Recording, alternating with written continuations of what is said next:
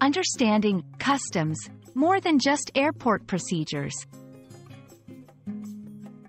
Hello, everyone. Welcome back to our English language learning channel. Today, we're going to explore a fascinating and often confusing English word, customs. This word has multiple meanings, which can be quite tricky for English learners. By the end of this video, you'll have a clear understanding of what customs means in different contexts. So, let's dive in and demystify the world of customs.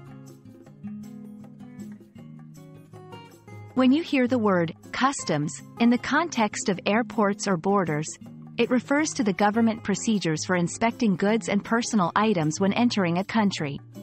This is where officials check your luggage to ensure you're not carrying prohibited items and that you comply with local laws. For example, I declared all my purchases at customs when I arrived in France. This sentence implies the person went through the process of informing authorities about items bought abroad.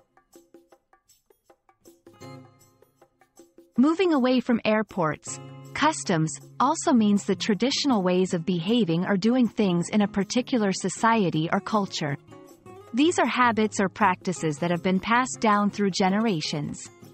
For example, in Japan, it's a custom to remove your shoes before entering someone's home. This shows how the word reflects practices that are part of societal norms. Understanding the meaning of customs heavily relies on context. Look for clues in the sentence or conversation. If the discussion is about travel, airports, or legal procedures, it likely refers to the government-related process. However, if it's about people's behaviors, traditions, or societal norms, then it's about cultural customs. For instance, she had trouble getting through customs at the airport. Clearly indicates the first meaning, while the local customs were fascinating to the tourists points to the second meaning. That's all on customs today. Remember, English is a language rich in words with multiple meanings, and context is your best friend in understanding them. We hope this video has shed light on the diverse meanings of customs and made your English learning journey a bit easier. If you found this helpful, don't forget to like, share, and subscribe for more.